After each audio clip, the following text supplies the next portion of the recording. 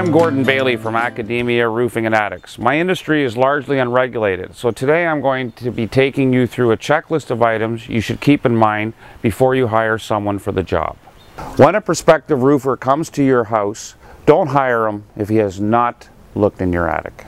Why a good roofer will look in your attic is he wants to see that there's adequate ventilation, adequate insulation. They want to see that the bathroom fans are actually hooked up and venting properly.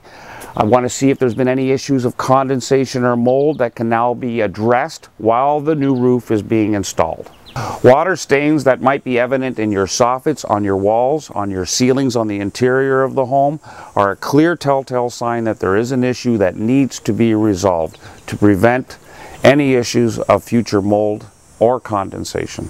If you have any signs of mold in your attic, a good roofer will definitely make you aware of it, definitely find a solution to addressing the mold, and definitely find a solution to ensure that when the mold is dealt with, that it's not going to come back again.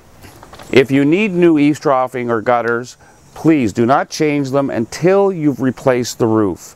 Do not do it backwards. Do not be talked into doing it backwards. Always do your roof first and then your gutters, because then they'll be picture perfect. Expertise is key. All projects need a strong leader. Their role is to educate, train, coordinate, and facilitate the project. Each stage has to be reviewed, checked by the leader on the site. Every good company also has a metal expert on staff or a relationship with a good metal expert to complete the entire project. The metal expert does all the flashings on the job, also works in the shop. A good metal expert is the backbone of most companies because it actually makes a really good quality job 100% finished. Murphy was a contractor, so Murphy's Law, anything that can go wrong will go wrong. It applies to this industry. So ask your contractor for references of clients that were unhappy with the project that became happy.